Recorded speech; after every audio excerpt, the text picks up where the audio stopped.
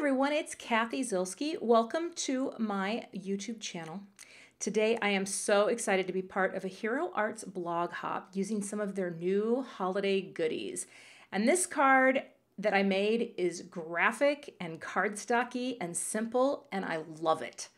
And I want to show you how to make it. So let's get started. I'm starting with the Hero Arts 12-Point Stars Infinity Nested Set.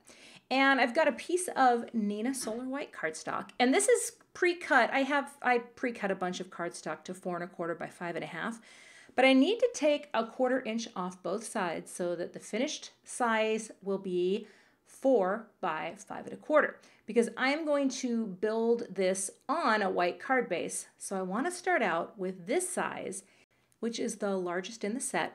And I'm going to go ahead and get that centered because I want to make sure that everything is contained. I don't want to cut through the top and bottom, just from side to side. So I'm just going to stick some of that low-tack Post-it tape, run it through my Big Shot, and then carefully peel off the tape. And now I'm going to keep the top and the bottom. And I don't need that center anymore. And then I'm going to go ahead and cut out 3 more shapes. And I've just picked some bold, bright cardstock colors that I love. And I'm going to glue them all together. Just line them up and glue them up. Now, this is the fun stuff. You need a boatload of foam adhesive. I didn't want to show you that process because it was painful, okay? But I will show you my Scor-Buddy, and I don't use the tool that comes with it because I am so in love with this Teflon bone folder.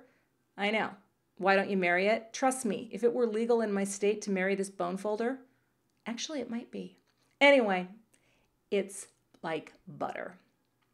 Now I'm going to start adhering this top piece and the bottom piece. And the main thing that you want to do in this process is just preserve that little margin. See, that's why I trimmed it to a smaller size so that I'd have this nice little white edge. And once you've got that down, then you're just going to take your star and move it around until it fits as perfectly as you can get it, like a little puzzle piece. I'm just going to adhere it up here with my favorite dot roller adhesive, my Kokio. And I'm going to get the little Goombas off the edge because you know how sometimes the adhesive, gathers up. And then just glue it down to the center. And look at that graphic goodness. Ah, love it. Now this Poster Carol set is so cool, and I can see using this for so many more things this season. And I'm just going to prep a piece of black licorice cardstock with that anti-static tool, because I'm a pro now, people. And my Versamark, the sticky ink. And I'm going to go ahead and just stamp that down. The stars are brightly shining. And I'm going to cover it with my white embossing powder. And I only use Hero Arts. I'm pretty new, so I found this stuff and really liked it. So let's just say I stocked up on it. And I'm going to tap off the excess. And I also end up brushing off some of that extra because I don't need it. And now I'm just going to heat set this sentiment and get this nice bold white. And there's a little area where it was mucked up, but it doesn't really matter because I just want the sentiment.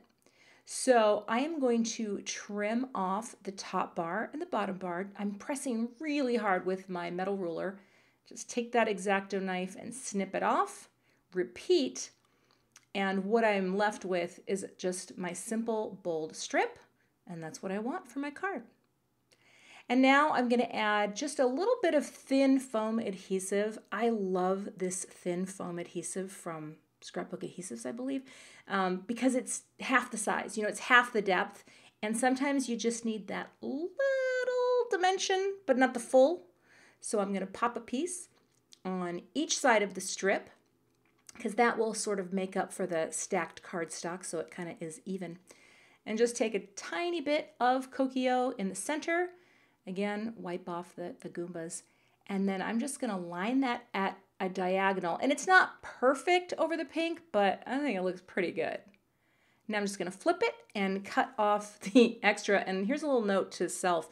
I only film videos on a black mat. I never work on a black mat, so I felt like I was working in the blind, people. I had no idea what I was cutting, but it turns out, I did pretty good. But look at that. It's so bold and fun, and it's got dimension and color. And this, people, This is so simple. If I can do it, anyone can. Thank you so much for watching today. Please subscribe to my channel and check out more videos in the center. To see more from me, visit my website today. Thanks everyone, and have a great day.